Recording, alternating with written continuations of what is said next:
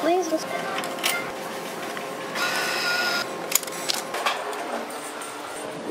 Let's talk editing software, shall we? Now, I get this question a lot.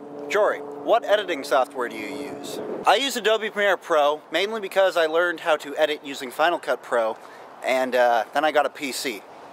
And Final Cut doesn't work on PCs. What's with that? That might not make much sense to you if you've never used Adobe Premiere and Final Cut, but they're near identical. Unless you use a lot of keyboard shortcuts, but I don't. Which is why I'll never make a lot of money doing what I do.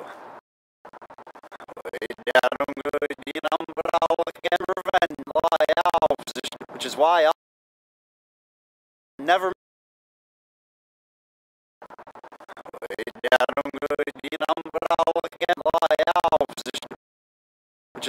make a lot of money doing what I do. But I can tell most of the people don't ask what software I use because they're just curious. They want to know what software they should use. And that all depends, really. There are 3 programs I would recommend. The first is Premiere Pro. The second is Final Cut Pro. And the third is Avid. Now, I've never used Avid, but a couple of my friends who work in the industry use Avid for both television and movies. So, it must be good. And when I was attending Emerson College, they taught us how to use Final Cut.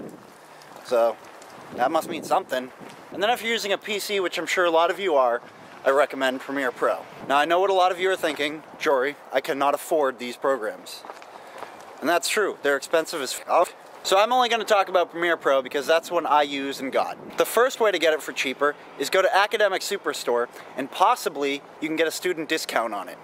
I assume a lot of you are students. This makes the Adobe Creative Suite Production Premium thing like $400, I think.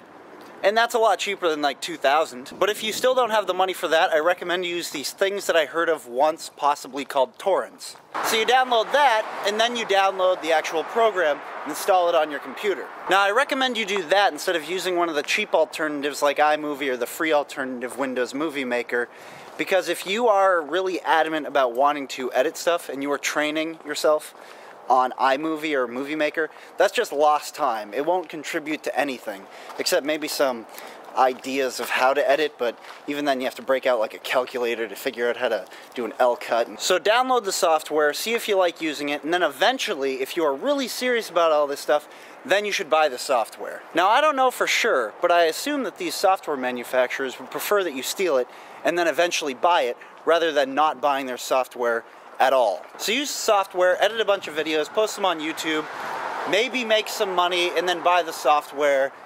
Everyone will be happy, right? I think so. So I'll talk to you guys later. That was my tip.